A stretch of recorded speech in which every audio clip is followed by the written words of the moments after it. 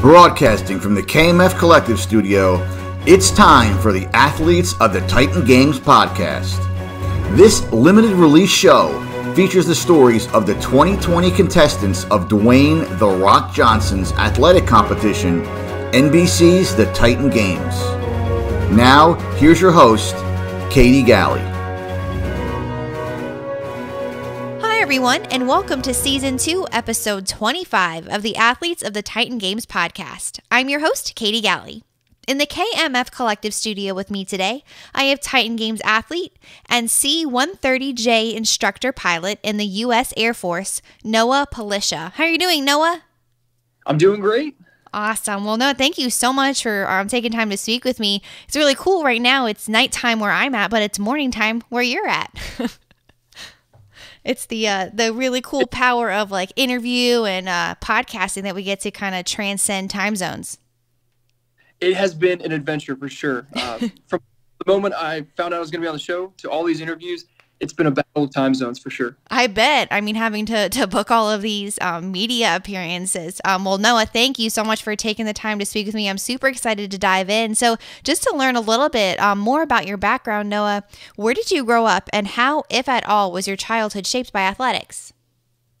Sure. I was born in Alaska, and shortly after maybe 5 years, I moved to Pennsylvania, where I did the majority of my growing up.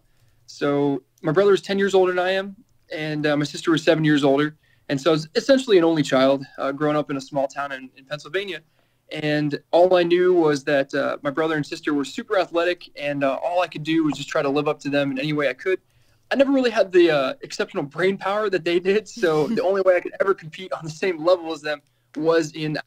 So I really just took my time and focused all my attention on running and doing what was best. So that eventually got me into school, and it's really shaped who I am because of the interactions I've had with other athletes who are just so motivated and determined, as well as the coaches that I've had who have helped shape me personally who I am today. Absolutely. I love that. Being shaped by such important figures in your life, but then too, having running be such a pillar in your young age, and then of course growing and going into college. And so Noah, was your sport then, was it track and field? Was it cross country? What kind of events or sports did you really take to with running at the helm? So you'll see in the show, I talk a lot about being kind of a mixed athlete. So all the way through childhood, I competed in everything. I played football, I was a quarterback, albeit a small one, and ran cross country, track and field, and baseball, and everything I possibly could, all the way through high school. And then it was finally time to make a decision as to what I was going to be most successful at in college. So at the Air Force Academy, I ran track and field. I didn't know exactly what I was going to do. I initially was recruited as a long distance runner on the cross country team and distance events. But then within the first week or so, my coach pulled me aside and said, "Hey, I know you pole vaulted in javelin in high school, so we're going to try this decathlon thing for you." And so after the first indoor track meet with the indoor men's heptathlon, I broke the freshman record, and the rest is history. I just kept doing that for the next 4 years. So I became a jack of all trades in track and field, master of none, but ended up doing pretty well, making it to the NCAA track and field championships my senior year in 2011. And it's kind of shaped who I am from here on out as an athlete, where I really didn't want to focus in one area. I've always wanted to do everything. So yeah, running's always been a baseline for my brother and I, but we've always been willing to do anything. So if it's a flag football or a basketball, intramurals, or while we go out on a run, we'll just stop and do a couple hundred push-ups and squats, or we'll be the first ones in the gym to go bench press and squat. I may not look like much as a 170-pound guy on Titan Games compared to these 220, 230-pound behemoths, but a 5-minute mile, and I can also deadlift 420 pounds. So it just kind of goes to show the balance of how we've used athletics and our diversity in athletics to grow up and shape who we are today. Absolutely. I mean, you're right. It's so important because you're such a well-rounded athlete. And of course, it's your upbringing, like you said, being influenced by your brother. But too, I think track and field, and specifically being a decathlete, heptathlete, that really lends to it because you have to be at least somewhat skilled at all of those different events in order to minimally excel. And the idea that you would be able to go on to the NCAA championships in those events, I mean, it's just that takes a lot of effort and skill, and you have to be able to train yourself in that way. And of course, you had no idea, but you were actually also training for your eventual appearance on the Titan Games. Absolutely. Absolutely. I mean, not only physical, that's the easy part to talk about, but I'll tell you what, every week having to go train with the throwers or the distance guys or the sprinters or the jumpers, everybody has their own different personality. So I was fortunate enough, not only, athletics had a lot to do with it, but I was fortunate enough to go interact with all sorts of different types of individuals. And I feel like that really shaped my mental capacity, not only in my work life, but also prepared me for the Titan Games. So I was able to go out there and compete against some, thrower type individuals, some very, very strong athletes. But instead of compete head to head against them, strength versus strength, I was able to use my benefit or my strengths of endurance and quickness and speed and agility to outmatch who they were. Yeah. It was definitely a helpful transition and a way I could use my previous experience to be productive on the show. Mm-hmm. Absolutely. And you're right. It's so much more than just the physical aspect. It's the mental aspect too. And you come up against somebody who is that much bigger than you or appears that much stronger than you. And it would be so easy to become mentally defeated before the competition even begins and just to count yourself out. But doing all of those different events, you learned that you could really hang. And like you said, it was just being driven. You were willing to do anything, both you and your brother. And so you just went up against it and did whatever it was going to take.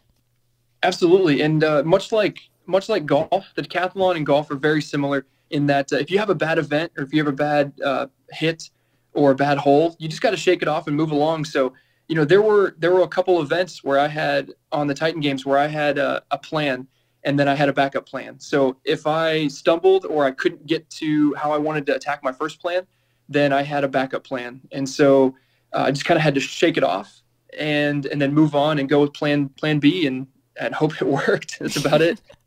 Yeah, that's an amazing mentality to have. But I think too, it really must be so challenging to have, to develop that. And I think you hit on it. Of course, you develop that as an athlete. And I'm sure drawing on your experience in the Air Force too, that must have helped shape that mentality. But it is a difficult one to develop. And so Noah then, of course, going to school and being this athletically inclined, but then too, in pursuit of joining the Air Force, where did that desire or passion come from, and what made you choose that path? Oh man, that was so easy. I've got a long lineage of military service in my family tree, but more closely related is my mom served. She was a lab tech in the Air Force. My dad was an Air Force pilot for 23 years, C-130s. I actually followed in his footsteps.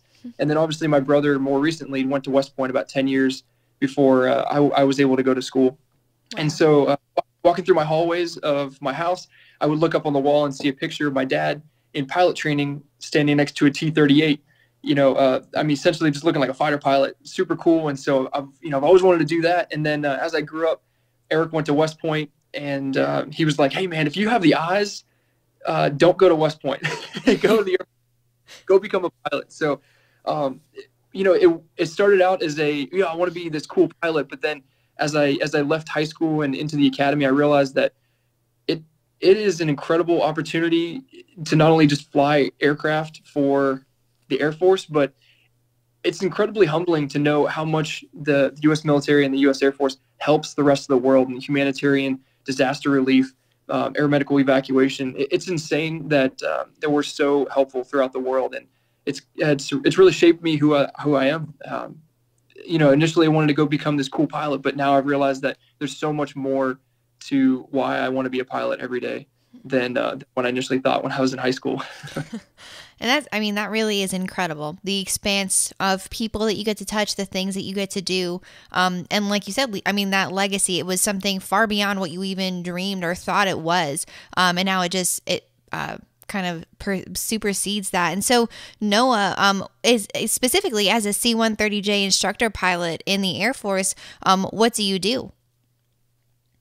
Oh, we are responsible for quick reaction to any sort of contingencies that involve airdrop operations or challenging air-land operations, whether it be in an actual airfield or, as we've seen down in humanitarian assistance and disaster relief down in the Pacific. And we cover right now, as in the Yokota Air Base, the C-130s here cover the largest AOR in the world. And I'll tell you what, the Pacific is a tough area for natural disasters. And so we are all around the Pacific helping out with flying into dirt airfields or broken down airfields that most people can't get into. And we bring in cargo and support and water and supplies to all over. So whether it be an actual contingency around the Pacific and we're doing airdrop operations, or if it's going into remote island airfields that have no pavement on them, we're there to support. Wow. I mean, that's pretty incredible, the expanse of that and what you get to do. And so clearly, Noah, you must live a incredibly busy life. I mean, being traveling and being abroad, and then too just the nature of the job that you have. And so I wonder, how did this opportunity to become a contestant on this season of the Titan Games come about for you, and why did you decide that it was something you wanted to pursue? You hit the nail on the head. That's totally right. It's difficult. I'm gone out of 365 days, about 270 on the road. So it's difficult and challenging to keep up my physical fitness, and as well as maintain a home work life balance.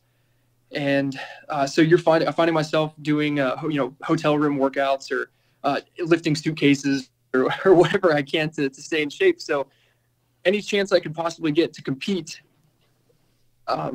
I'll take it. So whether it be a 5K or 10K on base when I'm home, or, for instance, the Department of Defense Alpha Warrior competition. So this is a brand new competition. They started about 3 years ago. It's kind of like a mix between Ninja Warrior and the CrossFit Games.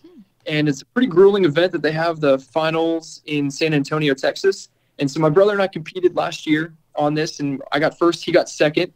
And my wife, who is my biggest supporter, she's just the love of my life, my best friend, best partner I could have ever hoped for. She's also acts as my essentially my manager. She finds races for me to do, Spartan races, obstacle courses, and then obviously this Alpha Warrior thing.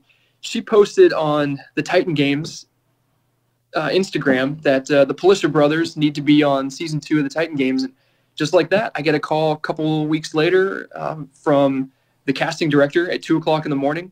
And I know who he was, and he's like, "Hey, you want to be on season 2 of the Titan Games? Just submit this application, put a video in, and we'll see what happens." And little do we know, submitted the video and all that stuff. And I was at the Combine in California a couple weeks later, and then on the TV show, and the rest is history.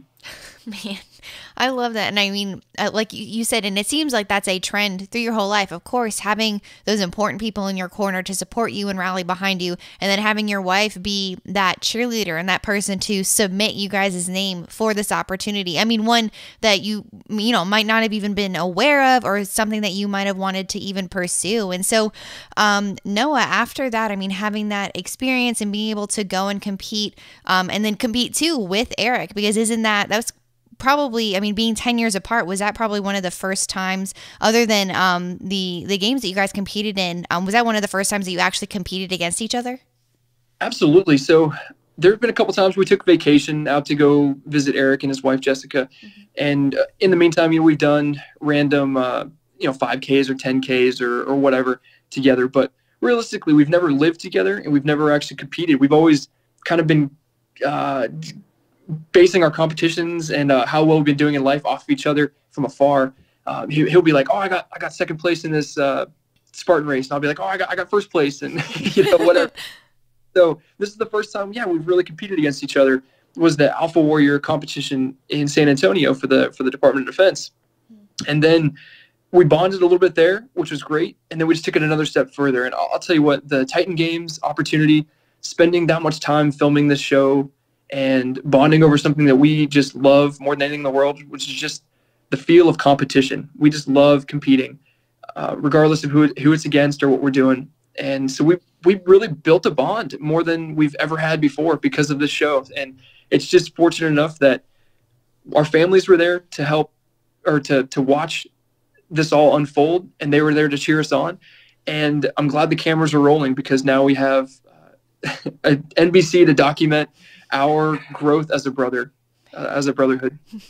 That really is, that's so sweet and beautiful. I mean, and you're right. Now you have this forever, this thing that you guys were on TV together, and you have the film and the audio and everything to live with you for the rest of your lives. You get to have that forever. And so I love that, Noah, having that experience with your brother and just cherishing that time that you got to compete and really grow in relationship. And then two, the cool thing having, of course, the Rock create a show like this, and unknowingly that you guys would get to be a part of it. And so I just wonder, Noah, given that The Rock, of course, created this show, do you have any recollection of maybe when you first became aware of who The Rock was, and just your first memory of who he is, maybe in the WWE or just any time before the show?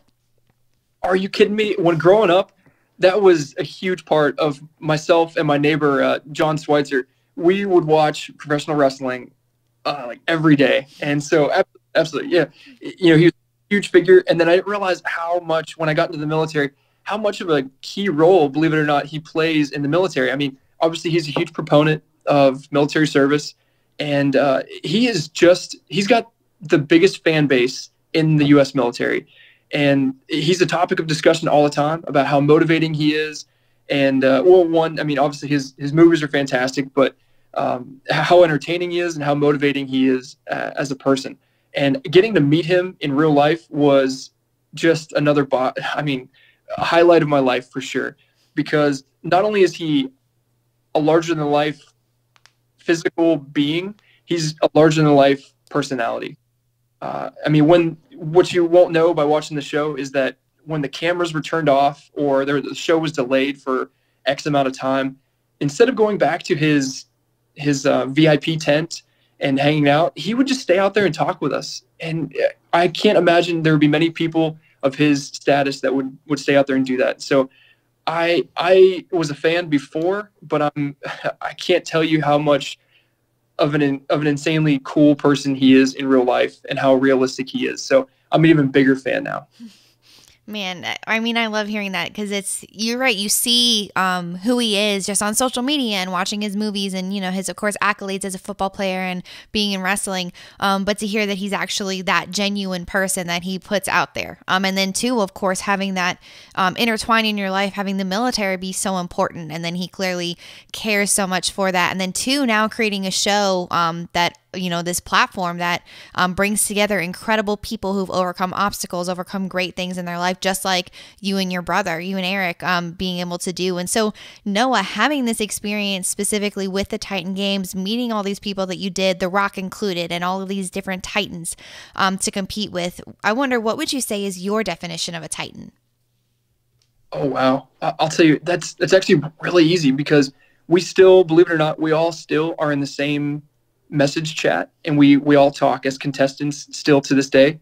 Right now, even after filming several months ago, we still keep in contact. So we talk about this, and I'll tell you what, I've been so motivated by everybody. And if I could put it down to one sentence to encompass what type of athletes and what type of personalities that were on this show this year, one, they were incredible people, but I would say that collectively, to put it all together, a Titan is a person with controlled yet relentless determination, rectitude, and steadfast courage. Wow. That was awesome.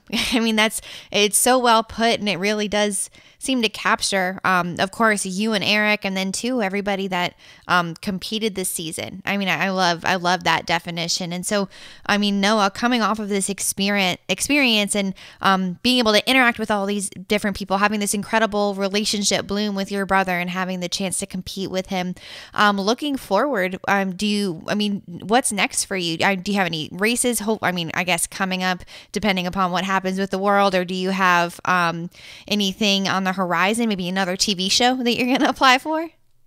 No way. I'll tell you, when I was on set, though, being the skinniest competitor there, I had gotten a couple messages from the producers that were like, you know what, you'd be perfect for Survivor. I have no interest in ever being on that show, but that they would just pick the skinniest person out of the whole show on the Titan Games and be like, yeah, you should be on Survivor. But as far as realistic expectations for what's coming up in the future, my wife and I are getting ready to PCS, so we're getting ready to move from our current location in Tokyo over to Germany. So we're heading over to just near Frankfurt, Germany, Ramstein Air Base.